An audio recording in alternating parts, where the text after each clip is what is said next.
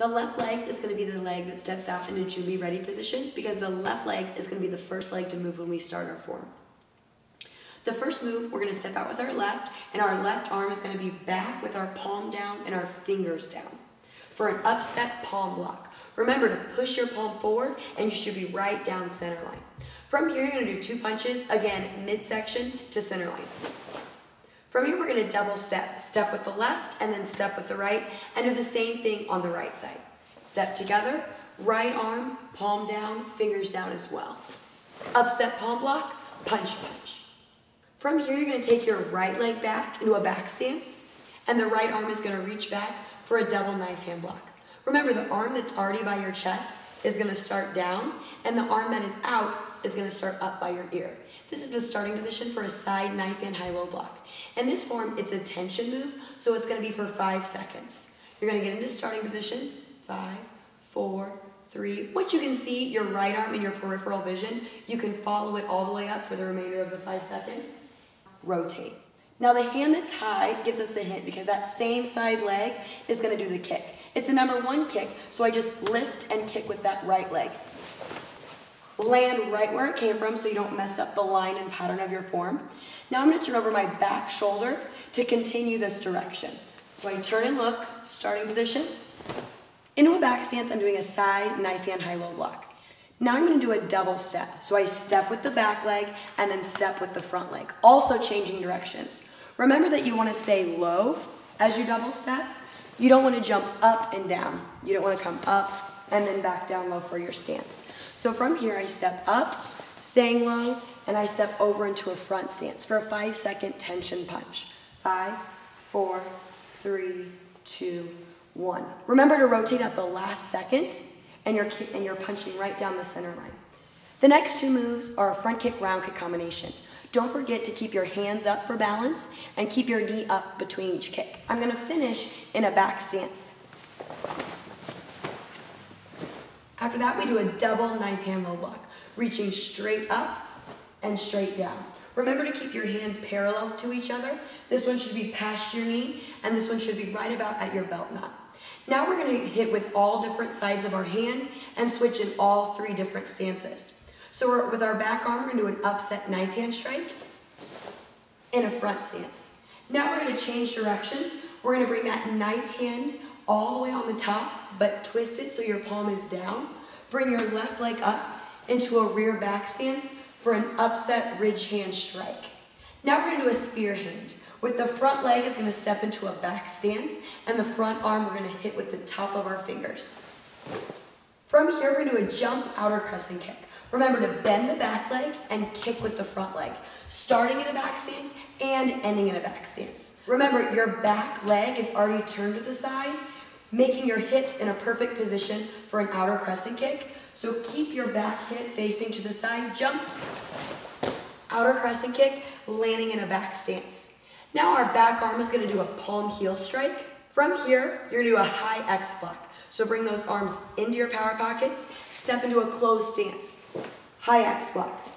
The one thing that helps me is whatever arm does the palm is also the one that's going to go on the inside of your X block. So from here, starting position, high X block. That same arm is also going to do the next move, which is a knife hand strike. So we hug, knife hand strike to the neck, punch to the belly. Now we're going to turn over our back shoulder, but go this direction. We're going to do a double low block. So one thing that helps me is if I were to stick my thumb out, it's like an arrow that reminds me to turn over my back shoulder. I'm going to turn and look, I'm going to go this direction. I like to think of it as low, middle, high. I do a double low block in a middle stance. Remember, even though you're doing a double low block, you still want your eyes to be up at your eye level. Now I'm going to do a jump side kick. This is where I step with the back and kick with the front leg, jumping off both feet. Step side kick. Landing in a sparring stance, now I'm going to do a double outer forearm block. You reach halfway of your form, and if you've done it correctly, you should end right where you started once you're at the halfway mark.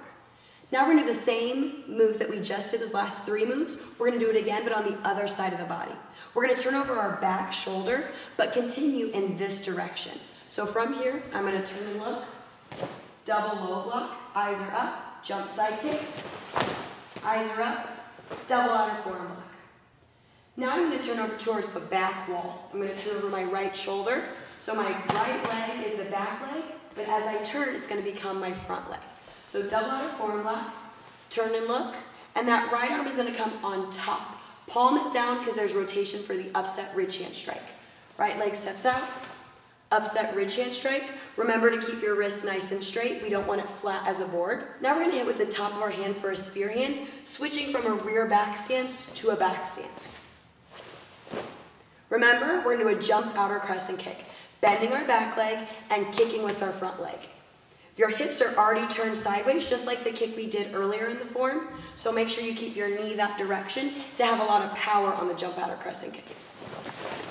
Start in the back stance and end in the back stance. Back arm does a palm heel strike. That same palm heel arm is going to be the one that goes on the inside for the high X block and that does the knife hand strike.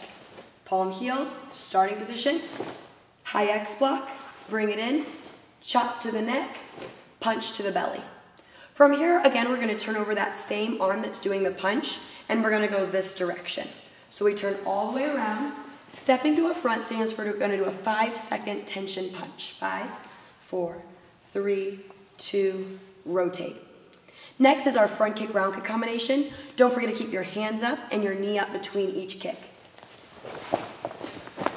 Reach all the way back into a back stance. We're doing a double knife hand low block. Even though that technique is low, our eyes stay up. From here, move your front leg into a front stance.